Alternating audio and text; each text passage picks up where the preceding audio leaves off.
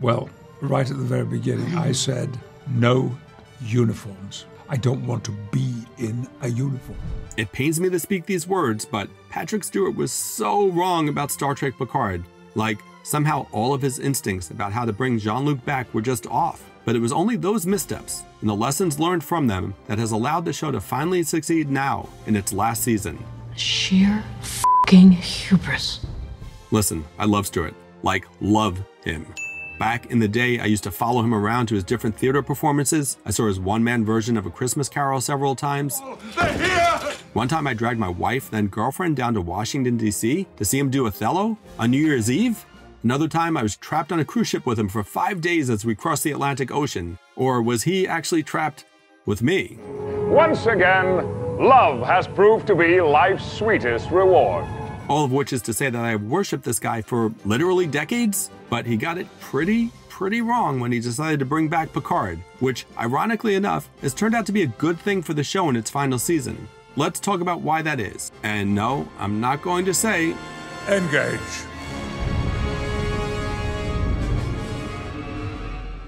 It all boils down to one thing. If you're gonna do the nostalgia play, you gotta commit. At that point, I had to fully commit. And Patrick Stewart did not commit, at least not for the first 2 seasons. No! No! After saying goodbye to the character in Star Trek Nemesis in 2002, the actor would spend the next 15 years having to answer questions about whether or not Picard would be back one day.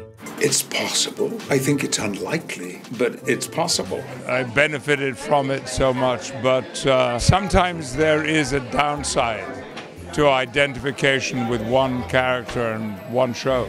I have publicly so many times said, I'm done. Cut to late 2017, early 2018, Star Trek Discovery had relaunched the franchise on the small screen, and executive producer and new Star Trek overlord Alex Kurtzman was trying to convince Stewart to come back as Jean-Luc for a new show.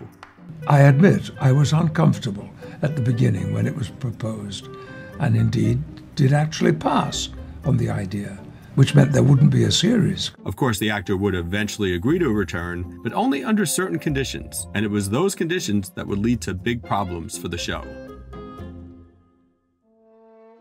2 of Stewart's original demands may not seem like much at first glance, but they would have a snowball effect on the trajectory of what would become Star Trek Picard. No uniform and no Starship Enterprise. That basically means no Starfleet, right? No Starfleet. So, taking that to its natural conclusion, it also pretty much means no Next Generation, and no cast from the Next Generation. Indeed, Michael Chabon, the Pulitzer Prize-winning novelist who was a writer and EP on season 1 of the show, said in 2020 that the plan when designing the series was that it was not ever going to be the Next Generation Part 2. Which, sorry Michael, but Picard Season 3 is now 100% the Next Generation Part 2. Fire everything we've got!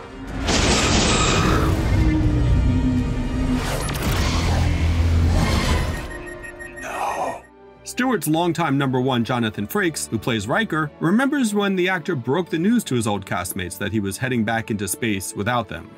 Patrick was very clear that the Picard that he wanted to make was post Next Generation. He could not have been more clear publicly and privately. It was never part of the original plan to have any of us. And he, you know, to his credit, he had dinner where he invited everyone and said, I'm doing a new show, and frankly, it's just Picard, and I want you to hear this from me. Sure, Frakes and Marina Sirtis showed up for an episode in season 1, and Brent Spiner popped in here or there too, but there was a clear, concerted effort to avoid the cast, the family, if you will, that made the Next Generation so beloved over the years. In their place, Jean-Luc was given a new motley gang of distinctly non-Starfleet types who, let's just say it, were mostly poor replacements for the crew of the Enterprise. From Santiago Cabrera's cigar-chomping freighter captain, to the tiring roboticist played by Alison Pill, to Evan Avogaro's elf-like Romulan pretty boy, most of these characters never really wound up hitting in any meaningful way.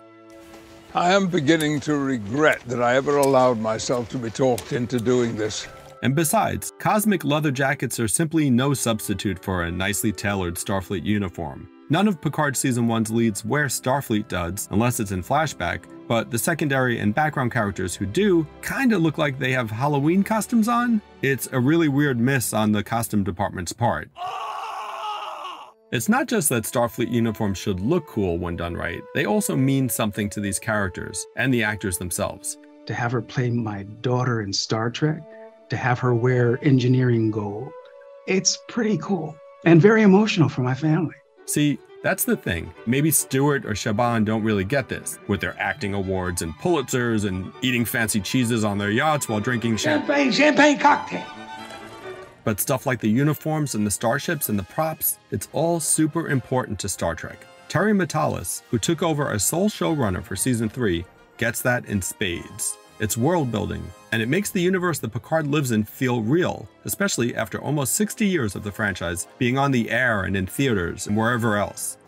As important as Patrick Stewart as Picard is to Star Trek, having Patrick Stewart as Picard occupy the world of Star Trek is equally, if not more important, and that's one of the ways the first couple of seasons of this show went wrong. The people behind Picard's sister show, Strange New Worlds, get this. Consider the first season finale where a Captain Pike from an alternate future shows up wearing a version of the movie uniform that Captain Kirk wore in Star Trek's 2 through 7. It scratches a fanboy itch, sure, but it also just makes sense in the larger canon. Though we know our Pike is fated to be gravely injured in an accident eventually, if that accident never happened, as with this alternate Pike, then he would have presumably wound up living a version of the life Kirk led well into the movie era, which is where the so-called monster maroon uniforms like this flourished. Had trouble sleeping last night. My hiatal hernia is acting up. The ship is drafty and damp. I complain, but nobody listens. The uniforms of Starfleet are also indicators for the type of characters being portrayed. If you're wearing Starfleet red, gold, or blue, you've basically outgrown the petty, selfish concerns of, say, the primitive humanity of the 21st century. You stand for something more than yourself. Principles like duty, honor, sacrifice, and truth. Oh yes, truth. If you can't find it within yourself to stand up and tell the truth about what happened, you don't deserve to wear that uniform. When the first 2 seasons of Picard elected to tell the story of mostly non-Starfleet characters, it was jarring in that suddenly we were confronted with players who seemed much more contemporary, and who sometimes seemingly broke long-established Star Trek rules. Take Michelle Hurd's Raffi Mussaker, who wound up being the best thing to come out of those first 2 seasons, but she had to find her way back to Starfleet first in order for that to happen. On a similar note, look at the main ship from Picard Season 1. I mean, I get wanting to try something different, but it really doesn't work. It just doesn't elicit any of those Trek feels. Remember how carefully the evolution of the various Starship Enterprises has been imagined over the years? And then look at this refugee from a Star Wars Disney Plus show. Again, Stewart's no Enterprise mandate led to a spiral of non-Star Trek design, story, and character choices. Okay.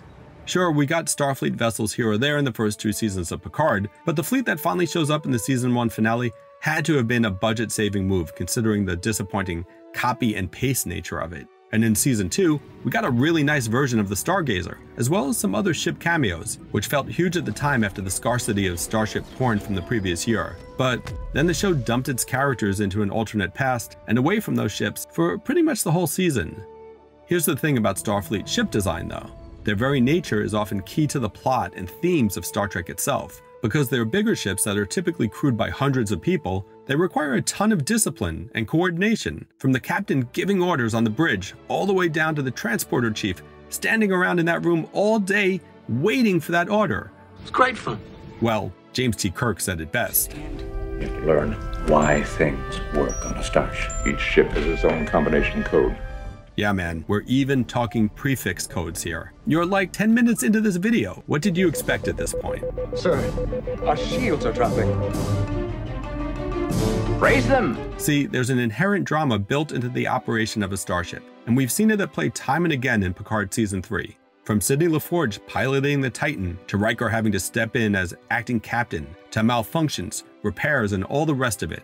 The whole Starfleet notion of working together for the greater good is literally manifested in the crew working together to run a starship. And besides, I don't know that "I'm giving her all she got, Captain" really works on a ship with a crew of 5. Damn it! Putting aside those questions surrounding the refit of Riker's USS Titan, Season 3 just automatically earns goodwill for taking place on a starship for a change. And actually, let's not put aside those refit questions, because that's also the point.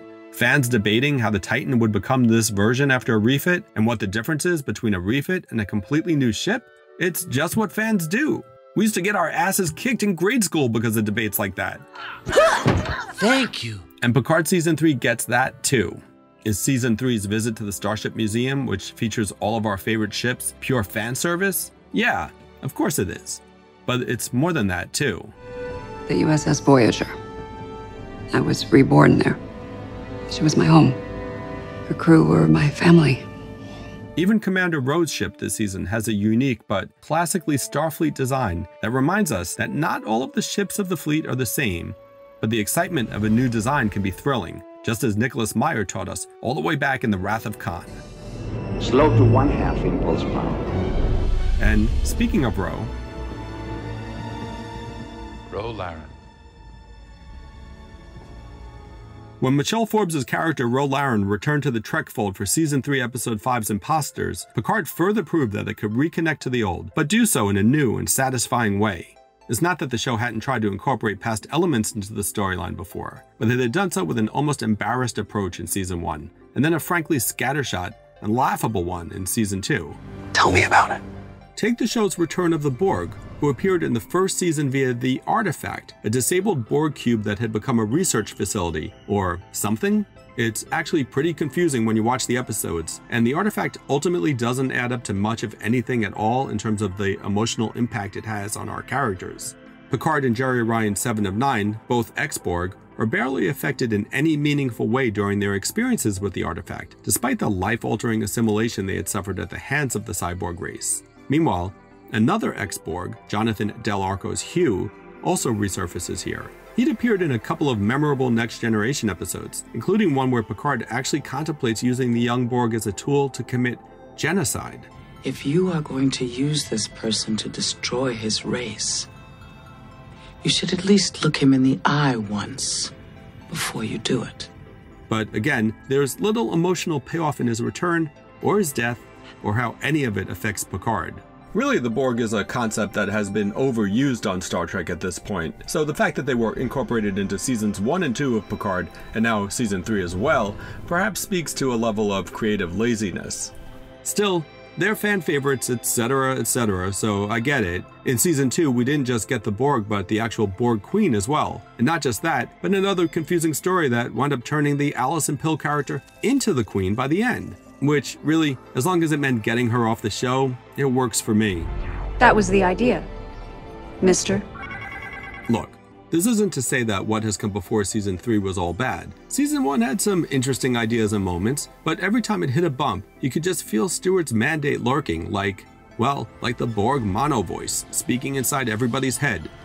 No uniform and no Enterprise. So when Forbes shows up in Season 3, we actually get not just closure on a 30-year-old plotline, but it's all wrapped up in such a way as to set up the rest of the season too, as she reveals the bigger conspiracy that the show has been building to. Look. Old school spycraft. We last saw Ro in 1994's Preemptive Strike. It was the penultimate episode of The Next Generation, and at the time, it seemed to wrap up Ro's storyline for good. The character had been recurring since Season 5, set up as a sort of foil to Picard and the rest of the crew because of her unorthodox and troubled background as a survivor of the brutal occupation of her homeworld by the Cardassians. While she came to be a loyal and respected member of the Enterprise crew, in Preemptive Strike she defected to the resistance group known as the Maquis, who were devoted to continuing the fight against the Cardassians. Could you tell Captain Picard something for me? Of course. What is it? Tell him I'm sorry. So long, Ro. Take care of yourself. And that was the last time we saw her. Goodbye, Will. It was a rare instance where the comfy, cozy, human ways of the Federation hadn't completely assimilated yet another alien character. Yeah, we're looking at you, Spock and Worf. Later, on Deep Space Nine and Voyager, it was established that the Maquis had been almost completely wiped out by the Cardassians and the Dominion. Additionally, Michelle Forbes had passed on the chance to star as Ro on DS9, so the chances of her character ever returning have seemed unlikely for quite some time now. And yet here we are, with Forbes not just back, but the episode also digging in on all that past baggage regarding her character. Picard has felt betrayed by Ro for all these years, even as Ro feels like Picard never fully understood her. Tabaldor ut kahar saye ut sigram faran. Your Bajoran has improved. Oh, I have been rehearsing this conversation for 30 years. You have no idea what it was like living under your relentless judgment. This wasn't about judgment. We had a bond based on mutual respect. It's all wrapped up in the season's bigger theme of legacy. She's practically the daughter he never had, which is appropriate for a show that is finally fully embracing the concept of the next generation. And it also gives Stewart and Forbes some really great, meaty acting moments. I wish just once that you could look into my heart and understand that I only did what I thought was best. All these years, I wish you'd known me, and that I'd known you. When you compare the return of Ro to, say, Hugh, you also see how the Picard Season 3 writers can examine what came before while using that to deepen and strengthen not just the characters that we have loved for all these years, but also the story that they are telling in the here and now. And they're not embarrassed by it. They're not afraid to explain how Ro got from point A in her debut appearance to point B in her final Next Gen episode, and now to point C here. Meanwhile, poor Hugh went from this to this, and we never learned how. And it didn't really matter anyway, because we ultimately didn't care.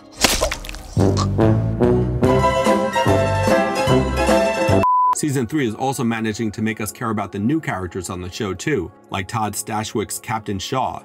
He serves a basic plot purpose, sure, which is to represent the rigor of Starfleet's rules, the boring part of life in the service where you do what you're asked to do and you don't color outside the lines, which of course is what our heroes like Picard and Riker have often done in the past, and which Shaw doesn't hesitate to remind them of either. He vocalizes things that other people would wish they could. He has this sort of blue-collar grace about him. He's blunt. He's wonderfully passive-aggressive. Oh God, he's fantastic. He's sarcastic, and he's always right. Obviously. He is! If you actually look, he makes the right decisions when he has all the information. This sets him in conflict with Picard in our favorites, and it's a trope that Star Trek has used since its earliest days. Do you know how many times Captain Kirk had to put some Federation delegate or Starfleet admiral in their place? I'm fully aware that the admission of Corridon is a highly debatable issue, but you won't solve it here. But again, here the writers are pushing the boundaries of Trek and what we expect from it by actually shading in Shaw's character. Why is he such an asshole? What gives him the right to talk that way to Picard? By the time we got to episode 4 and learned that he was a survivor of the Borg massacre at Wolf 359. Did your old man ever tell you about the time that he and I first met? A massacre led by a brainwashed Picard, Shaw suddenly clicked into place as more than just a plot device designed to get in our hero's way. It's been a long time since we all sat around a table like this. Too long, really. Ultimately, what Picard was missing all this time was the crew that helped make the character the icon that he is. Riker, Data, Crusher, Worf, Geordi, Troy. Because as great as Jean-Luc is, these guys are also amazing. And they're his family. And by episode 8 of season 3, they were all finally reunited around a conference room table once again. All that matters is that we are together once more. Because I need you. All of you. Not having the old Enterprise crew around was like a galactic case of blue balls for the audience. One that was even more acutely felt when Riker and Troy did show up for the perhaps only really good episode of the first 2 seasons, Nepenthe. We realized there that the Next Generation characters could grow and thrive in ways that the old show and movies never let them do. Now, in 2023, modern television allows them to do things that didn't really fly back then. Take the conflict between Picard and Riker, for instance. Credit to Terry Matalas and Patrick as well. He took us to lunch. Said, I imagine the conflict between these two characters who have previously had been supportive of each other and friends and all the things that Riker and Picard were. And it intrigued both of us, obviously, and it gave us much more interesting things to play as actors. That the strife between the two comes in part as a result of Riker's own fears after the death of his son, well, that just deepens the character's story even more and gives Jonathan Frakes room to play Riker like never before. Indeed, Picard himself, and by extension Stewart, enters new ground here as well when Jean-Luc learns that he and Beverly Crusher have a grown son he never knew about. And not just that, but this is no happy reunion. His son Jack doesn't want anything to do with him at first. both of those characters are internalizing feelings about their sons, which kind of leads to the conflict later on the bridge. Jean-Luc, talk to him. Moments with your kids. You never know what you might regret. God knows. So hopefully that is emotion that you can tap for some good drama, but it's also thematic about the last generation and the next generation and how we all come together or not. And look, it's not like Picard Season 3 gets it right all of the time. How often does that happen on any show? It definitely lapses too far into Easter eggy fan service at times, and some of the dramatic beats just don't work. But it understands what world it's playing in, and it unlocks the key to porting over the crew of the Enterprise D into our modern storytelling format. Worf is one huge example. Fabulous. The transformation in the nature, character, and behavior of this man is extraordinary. And so brave to do that, because, you know, one of the reasons people watch series is that they're familiar. They're familiar. You partly always know what you're going to see, but not with this one. Nope, not with this one. Worf the Warrior has become Worf the Zen Master, basically. I am Worf, son of Moog, House of Martok, son of Sergei, House of Roshenko, bane to the Duras family, slayer of Gowron. I have made some chamomile tea. Do you take sugar? Which may seem shocking at first, but is actually the perfect trajectory for the character. Michael Dorn's Klingon has always been searching, always trying to find himself and the balance between his Klingon heritage and his human upbringing. Here, be a Klingon. Thanks, man. So of course that journey would have continued since we last saw him in 2002. It's not like these characters stopped living their lives, waiting for us to continue along on their paths. But despite all this change and upheaval for these characters, the season has also managed to connect back to the Star Trek of it all too, which was another thing the first 2 seasons of Picard were sorely lacking. Take the birth of those space creatures in episode 4. And what better way to come out of that catharsis than good old-fashioned Star Trek sense of wonder. If you came out of that, of a family kind of becoming aware of each other and coming together, to this family being born in this nebula, that maybe you might have a kind of a quintessential Star Trek Roddenberry moment. Patrick Stewart may have been wrong 3 years ago when Picard launched, but he seems to have come around since then. I think he's all in. I mean, he's really digging this season. I acknowledge that they had a vision, and it wasn't initially my vision, but it gradually became so, more and more and more, as we were encouraged not only to explore the lives of our characters in the past 20, 25 years, but our own lives too. Hey, the guy can admit he was wrong, and that's the least you'd expect from a captain of the Enterprise. Jean-Luc, wherever you go, we go.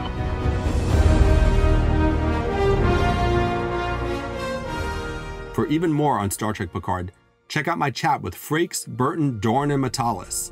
And as always, be sure to like and subscribe to IGN for all of your Star Trek needs.